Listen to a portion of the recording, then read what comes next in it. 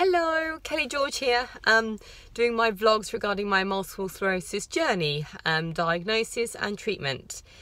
So I've just come out of a brain MRI with and without contrast. So I'm 5.5 months post round 2 of lemtrada, so my 2 years of lemtrada done and dusted, 5.5 months post, and I'm having my regular brain MRI scan. I've got very used to having these now, because obviously had a brain MRI done 3 years ago, diagnosis of multiple sclerosis, and then had a few since when I've had relapses, unfortunate relapses. And then I now have them regularly done every 6 to 7 months in between my treatment of lemtrada for multiple sclerosis. So I've just had it done. I'm in California.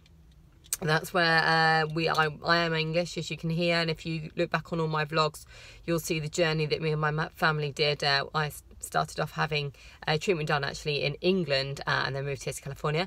All is well though. I'm 5.5 months post. So recently, my last vlog to you guys was I was outside my neurologist's office, again in my car. And I was experiencing a couple of symptoms, possibly a relapse, wasn't sure. My neurologist gave me the peace of mind. He did not think it was severe enough to call it a relapse, but there was a couple of little warning signs there. So I did have a week of steroids, oral steroids. That cleared it up. So I was having, for 10 days, I was kind of experiencing waking up with a headache, which was a bit rubbish, and it put you in a bad mood for the rest of the day. So I was waking up with headaches. I had a little bit of blurriness with my eyes, and they were sore. My eyes just felt tired all the time and sore. There was a lot of fatigue as well. I was very tired anyway. And off balance. Off balance is also one of my big signs to myself if I know that a relapse is coming or due.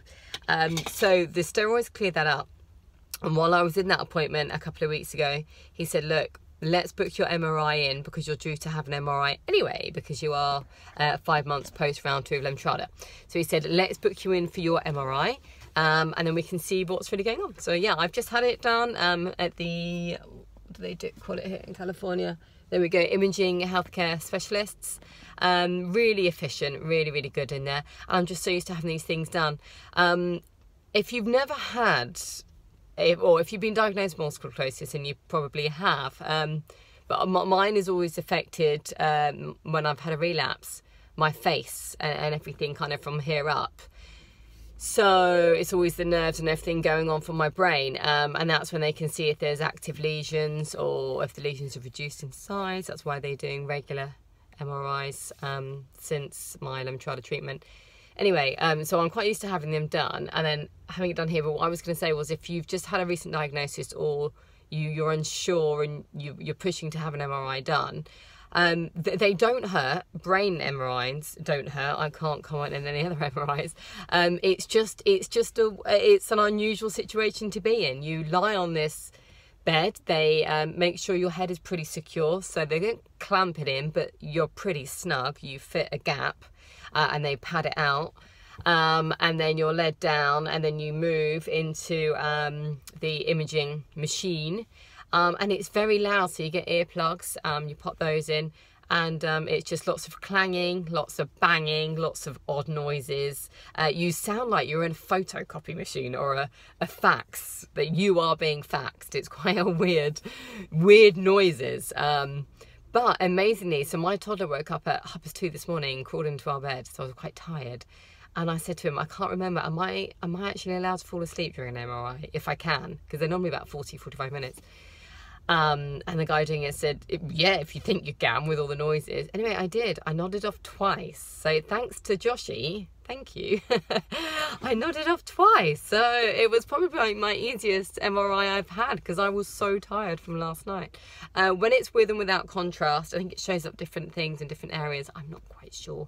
You can have an allergic reaction to the contrast that they pump through your veins, and also it's a bit of a weird sensation. So you have all these still images taken of your brain, then they pull you out.